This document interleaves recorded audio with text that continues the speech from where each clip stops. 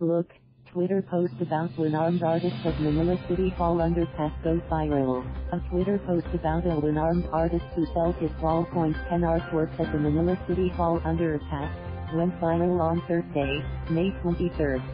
The post was initially posted on Facebook by netizen Micah Patino, who encouraged netizens to buy the artist's impressive drawings.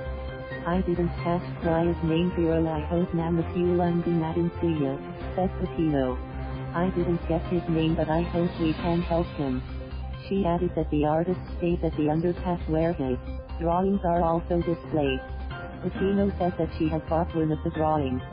We bought the Paris drawing and it's up to you kung mas panali presyo na iyo hindi po sa iyo nagpa presyo, it's how much you will pay him because he doesn't set the price, said Patino. She then urged netizens to donate art materials to the artist if they happen to pass him by.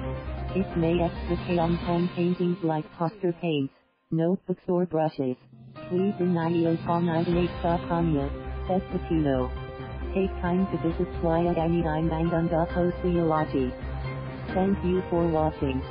Please subscribe.